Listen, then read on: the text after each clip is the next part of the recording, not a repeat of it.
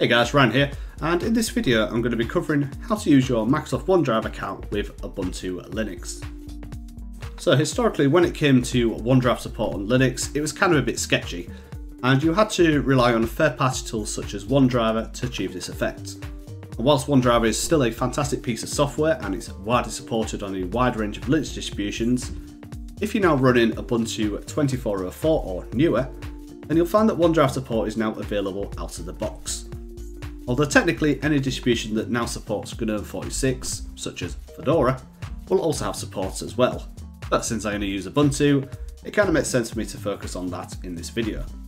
Okay, so first thing we're going to do is enable OneDrive support. And to do that, it's dead easy. All we need to do first is open up the settings application. With that open, we want to make sure we've chosen the option here where it says online accounts. And of all the options available, you want to click on this one down here, which is the Microsoft 365. Now you want to ignore all the information here and instead just click on where it says sign in. You'll see a subsequent window where it says Microsoft 365 account. Sign in to your Microsoft 365 with your browser. So we're going to click sign in. And what this will do is it'll open up in your web browser and ask you the question, are you trying to sign into Gnome? You want to click continue here to, unsurprisingly, continue. This will pop up a Gnome OAuth2 Handler.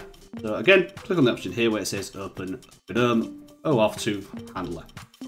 Now you know you've been successful because the next window you're going to see back on the settings app is where it says Microsoft 365, name of the person, which happens to be me, and then here where it says files, that'll be toggled on. From here you can close everything down, you're pretty much all set. Okay, so how do we actually access OneDrive in Ubuntu?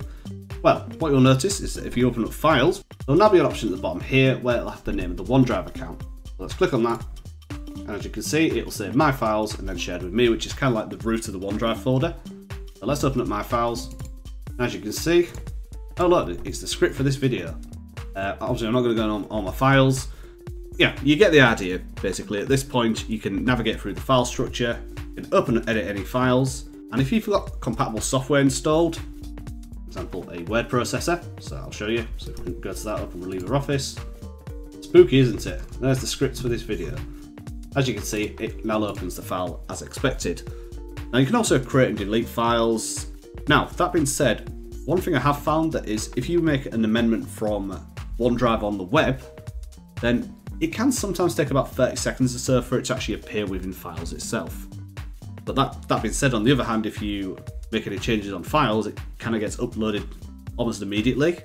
A bit weird the way that works, but really, when it comes down to it, that's all there really is to it. You've now got a convenient location to your OneDrive without having to open up a web browser. So, in conclusion, you now know how to easily add support for Microsoft OneDrive in your installation of Ubuntu. And whilst it might not have the bells and whistles, shall we say, of the official OneDrive client for Windows, or the bugginess of it, at least, with the simple need of editing and uploading files, I found it does the job very well. As always, thanks for watching this video today, and if you did find it helpful, then please don't forget to leave a like, share the video, and if you wish to see more content like this in the future, don't forget to smash that subscribe button. Thanks again, and I'll catch you again very soon. See you later then, bye!